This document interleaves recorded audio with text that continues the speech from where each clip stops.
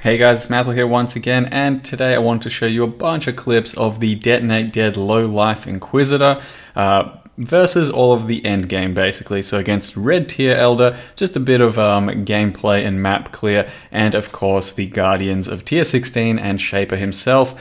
Because yeah, everything went rather well, and the build, or let's just say Detonate Dead in general, felt pretty damn worth playing. I thought it was a lot of fun, and it really did give me a bit of enjoyment seeing the corpses explode, having a sort of setup time for your skill, so putting down the Desecrate or the Unearth Totem, and then having the awesome visual of the Detonate Dead go off and explode. Whether or not Low Life was the right move is still highly debatable. Honestly, I'm not sure it was, but I didn't really have the opportunity to fully respec into Life and try that out, but just based off of numbers, it looks like Life is very competitive on the damage front, so it's probably a more comfortable playstyle to not have to have the whole regen and ES based thing, which was somewhat awkward at times. So you do see that throughout some of these boss fights where you just have to kind of rely entirely on your regen, making the boss fight just a little bit harder when you have to dodge some things and rely off of the Consecrated Ground effect, which happens whenever you get hit, or 30% of the time when you get hit, as well as a Sulfur Flask, so it's not the most reliable thing in the world. When you do get your regen happening and you can face tank a bit, it's really not that bad, and the damage is quite good and the sustainability is quite good. But when you run out of your ground and when you have to do a lot of dodging, when the boss dodges a lot of your Desecrate or your Unearth, it does get somewhat awkward and become kind of shit to face bosses on. You can see though in this red tier sort of Elder Guardians, the damage is pretty absurd, and the Detonate Dead, viability is definitely there. At no point did I think I need to go into Cremation or Volatile Dead. It was just totally fine with Detonate Dead all the way through. And on this boss fight in particular, I did die once. I actually, for some reason, lost that clip. I did die once. That's the only boss fight I actually died on. The Elder Constrictor, because I wasn't immune to poison, and long story short, he just stacked too much poison and I just couldn't get away from it. Apologies for not showing you that clip, but yes, I did die there. The rest of the Guardians I do believe I didn't die on, and it's totally fine. You just, for the most part, face tank, do insane damage, and then move on. As you can see here, you do have to deal with a few mechanics here or there every now and again, but it's really not too much of a problem. And this is all damage on a 5 link, so a 6 link is another 50% damage, which is rather large. The current Shaper DPS is something like 1 million, so it is fairly hefty overall. And then obviously with the 6th link, if in your shavs, that turns into 1.5 million. Or if you happen to be running the entire life-based build off of, let's say, a +1 tabular, you can hit the 1.5 million there, because the damage is roughly the same as a life-based base, and you still hit the same amount of damage, but your defense and your playstyle and all that is probably going to be somewhat altered, as I have drastically gotten used to the actual low-life version of the build, which, like I said, not entirely sure is the right move. So I'm just going to go ahead and say use this as a template for Detonate Dead, just to say that it definitely is viable and the damage is there, but I'd say build into the character at your own risk of how you want to do with how you want to deal with the defenses, whether it's life, low life, CI, all of that.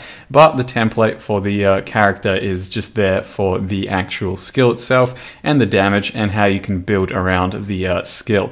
And this is just a bit of gameplay showing you what the map clear looks like. It is sometimes not the most fluid thing, because you definitely have to put down a few corpses before you explode, but for the most part I had no troubles and really did enjoy playing it. I believe this is actually the other side of the clip, so just got that a bit rearranged. This was the start of the Constrictor fight, and this is the first time I did this arena, I think, and there's exploding frogs here. Nobody told me that. So these guys I didn't really notice that they were coming at me and trying to explode, but there they go, and that's how I died. So that was just from the earlier clip. It does get a bit rough. And then we do have the red tier Elder. Basically, he freezes you still occasionally, and I wasn't standing in any consecrated ground or anything right there, so I had no regen, and holy shit, he almost killed me with that freeze. He then dove in and did another freeze for some reason, and there it is. So not the greatest start to the fight. The damage is really good once I actually play the game and don't fuck it up, and then dodge that one slam there, and that's basically the entire fight. Because of course, straight after that, you just have to do the ad phase, which is trivial, you don't even have to succeed at it, and then just burn him down in the last phase, before you actually collect your loot. So I won't even bother showing that, it's kind of boring. Then I did move on to the tier 16 Guardians, and I died once overall to the Hydra here. You do see that right there, and that's just solely because I fucked it up. Nothing really wrong with the build there, I just wasn't paying as much attention as I should have, and I was kind of tilted because there was a lot of construction going on outside and non-stop noise. But the damage is good, and all of the rest of the Guardians went down deathlessly, as well as Shaper, so I was pretty happy with that. I just kind of fudged on Hydra a little bit there. So yeah, overall I was really happy with the damage of the tier 16 and the endgame boss fights, because I was not expecting this much Detonate Dead damage, but it really does hit pretty damn hard on the front load. And yeah, like I said, something like 1 million damage on the 5 link. So if you can get that 6th link, it becomes quite a potent tool, and I never even tried out Cremation or Volatile Dead on real endgame, so I couldn't really tell you what it looks like, but from all accounts, apparently it's good, and you just set it up into the build 1-for-1 without changing anything, and it's totally fine. Now you can see that the ads there die really quickly on the Chimera fight, but the Chimera fight itself is a bit of a clusterfuck as CI, or rather low life, just ES in general, when based on regen. He does currently have monster damage, so he's hitting like 30% harder, but basically you have to do a lot of dodging and a lot of running around. If you get hit by too many attacks in a row, you're just going to die, because there's no reliable way of regenning straight away. So there's a lot of dodging, a lot of running around, and it's just a bit finicky. Didn't end up dying even when the map had monster damage on it, but it can definitely be a bit scary, as well as that during the smoke phase. Now Minotaur just pretty much straight up face tanked him. The map mods weren't the greatest. I think he had some Monster Life and Enfeeble on there, so occasionally I do have Enfeeble. If you have a Curse Flask, it's not at all a big deal. Now, Minotaur is actually something I was really surprised with my damage on, because when I got the face tank and just stood still and went ham with my Detonate Dead, he moved down pretty quickly on the life total, so I was very happy with that. And yeah, it's a shame I never got to test the full DPS potential with the 6th link, but as far as I'm concerned, the 6th link just isn't at all necessary. Now, the Phoenix is another kind of tricky one. You can see the damage when I go for the first phase here is pretty insane, but overall I was using Conk Effect, I think, and that means that killing the Phoenixes wasn't that good, and it was a bit finicky after that, especially as I mentioned with low life and being purely regen based. It gets a little bit awkward at times, so the fight lasted about a minute instead of just purely face tanking or just purely killing Phoenixes really quickly and easily. Had to do a lot of dodging, fair bit of running around, and in the end, like I said, took about a minute, which I guess really isn't too bad. Worst case scenario, our tier 16 boss fight took a minute. I guess we're kind of spoiled these days. But yeah, it was a fairly smooth fight, and like I said, no deaths except for that Hydra phase initially, and it all went rather well.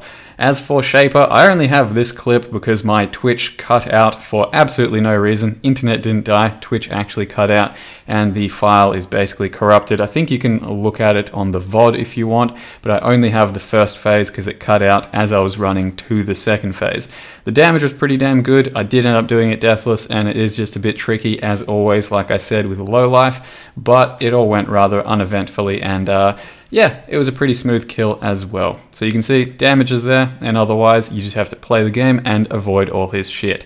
So that's about it for the boss kills. I'll just go over the finality of the character for you in case you want to do some Detonate Dead action.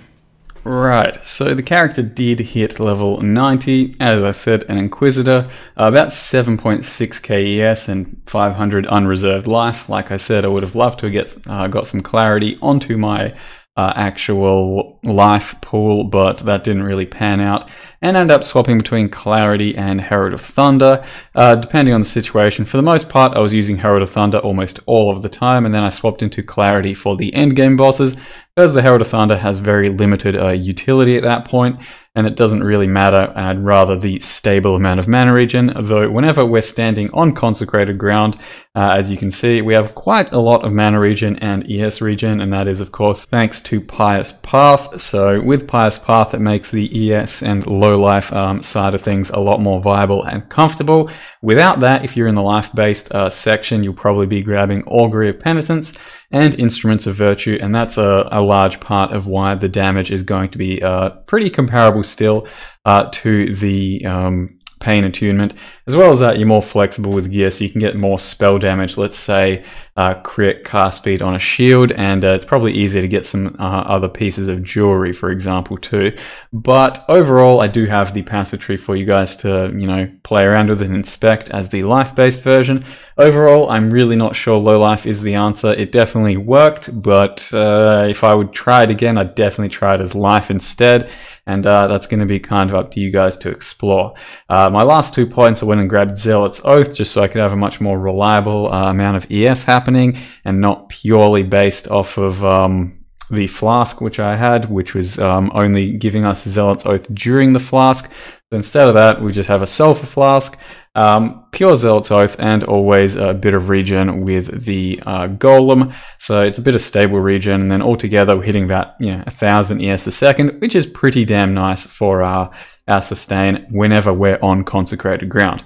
Now, besides that, I did grab a Catalyst for pure damage. Ended up being probably about as good as an item as I could possibly get for pure damage. Can't really get much better than that. It's pretty damn hard to do so. And aside from that, I did roll most of my own shit. So I rolled these boots, I rolled this shield, I rolled this helm, and I bought this pair of gloves, which I covered, I think, mostly in the last video. But yeah, there is faster casting blind on these gloves, specifically so that I can blind a bit more, so I can drop my Orb of Storms a lot quicker, and so that it ups the mana cost to let my Arcane Surge just do a bit more work. So it's a level 8 Arcane Surge, as opposed to it being like level 5 or 6 or so.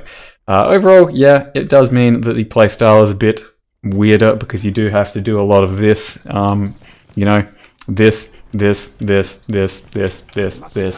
a lot of different, it feels kind of hectic at times, but I thought it was a fairly rewarding playstyle in the end. You got, you know, a fair amount out of how well you played it, but your Orb of Storms has to go down quite frequently just to give us Power Charge on crit, and Arcane Surge, and as well as that, the blind effect. And then, of course, Desecrate has to go down quite often to give us some corpses to explode. But by the time I was at this stage, level 20 Orb of Storms with a Herald of Thunder, it did do enough damage that Orb of Storms plus Herald of Thunder would kill things quite routinely, and I wouldn't have to Desecrate. So keep that in mind when you're trying to make your own character, that the end game can look like that, where you can just go Orb of Storms with a Herald of Thunder, and it should work out rather well. But otherwise, there's probably not too much else I need to mention from the previous video. I'll just go over the links real quick. Shield Charge, Faster Attacks, and Fortify in one socket there. A Flame Dash there as well. Stone Golem, Desecrate, and Spell Cascade, so you can drop all 15 corpses at once, so that's pretty damn convenient nowadays. GMP, Unearth, and Spell Totem, so that is when you will place it for bosses and that sort of thing, and this thing's just going to keep shooting corpses at the boss, and that means you really don't have to refresh your Desecrate too often. As long as your totem is down, you will be just going off with your Detonate Dead at the boss's feet, so it is very quality of life to have one of these in your setup, and I definitely do recommend getting one when you're starting to do some boss action, I'd say. Over here we have Blasphemy and Temp Chains. Just felt good for quality of life for some defense action in the build, and Discipline attached to Blood Magic so that we can get into the low life category, and that's pretty much it. And then a Clarity or a Herald of Thunder over here. Now, for the actual setup for the links themselves, I ran basically all of the time, just for mapping and everything, Detonate Dead, Crit Strikes, Control Destruction, Spell Echo, and Increased Area of Effect, subbing in Conk Effect when we go for single target. The tooltip is 274k prior to any buffs of any sort, and actual damage is Currently 867,000 against Shaper over here. This is with everything that's going to be up all the time. And that's the spell portion. The corpse explosion portion is 190. So basically a million damage whenever it goes off on average. You can see it hits really hard, so you can really witness the chunks when that's happening. And if you do happen to lock your way into a 6th link, chuck a daily focus in there and you hit really hard. Ends up 1.3 mil, and then you have the corpse explosion. So that's about 1.5 mil worth of damage on a 6th link with the low life setup. Only a level 20 gem. You could, of course, get a level 21. I think there's a few out there. But yeah, that is more or less the character, I'd say. There's not really much else to say. I leveled his Detonate dead the whole way. It's very smooth. You can use some cremation action. That's totally fine too. Or some volatile dead action if you really want to lean that way. I personally didn't because it's strong and already highly abused. I wanted to do something a bit different and rely entirely on Detonate Dead, which I thought was prettier anyway. As for the jewels, I will say actually percent ES and some crit multi. That's what I got on all my jewels, and I thought it was worth doing because that's largely where you fill out a lot of your crit multi, and I thought it is somewhere I could get a bit more ES as well. So as always, I will drop you guys the path of building. You can check the gear and the tree and all of that, and I'll give you the life-based version too. You can make up your own minds about life, low life, and Detonate Dead, VD, whatever. If you want to do Poet's Pen as well for that stuff, that's fine too. Just basically proving though that the damage for Detonate Dead is definitely there if you build accordingly for it. So that's it for the character, guys. Thank you very much for watching. Hope you enjoyed it, and see you next time.